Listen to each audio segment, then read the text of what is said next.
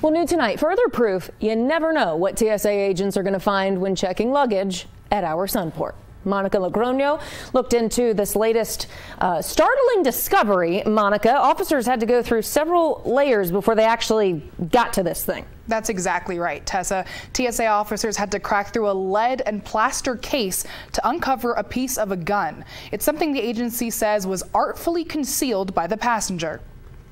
The first line of defense are our officers who actually screen every bag that goes through. Patricia Mancha with TSA says these 3 officers stopped a passenger from bringing a banned item on a flight that was strangely wrapped. Back in October, we had a traveler who actually, we call it artfully concealed a gun component.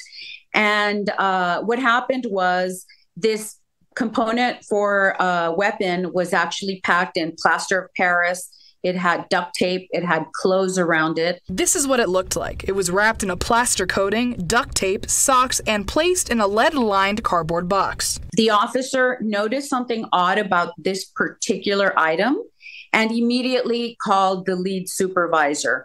The lead person came in, they too noticed something strange. They called the next person in the chain of command. And so in this particular incident, the system worked. Officers asked the passenger what was inside the strange box. They said, oh, it's just film and it's probably no good, so you can throw it out. But our officers noticed that, no, something's not right.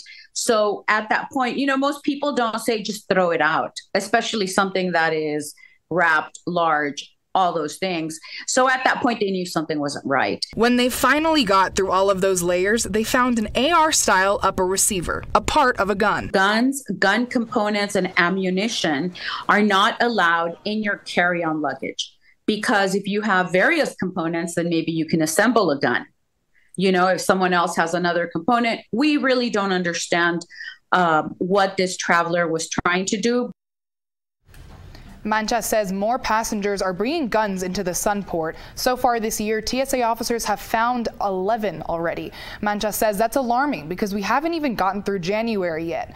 Last year, officers found 33 guns in total. As a reminder, you can travel with guns, but they must be unloaded, packed in a hard-sided container with a lock, and it must be declared with the airline. If you don't follow those rules, you could face up to a $15,000 fine or even be criminally charged. Tessa? And here I am worried I have too much lotion in my carry-on. All right, Monica, thanks for the breakdown.